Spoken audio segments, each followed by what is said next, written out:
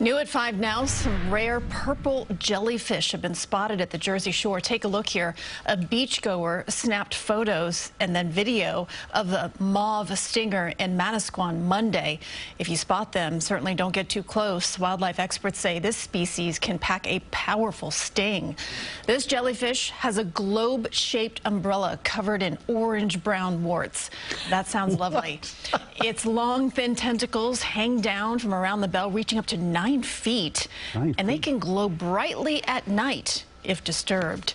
Don't say we didn't warn you. Yeah, steer clear of that one. Well, it's bright red, you know, and it's got those 9-foot tentacles. Yeah, and warts. Yeah, keep going. If it's warts, if it's not the shark, it's the jellyfish. Okay, it'll get you one way or the other.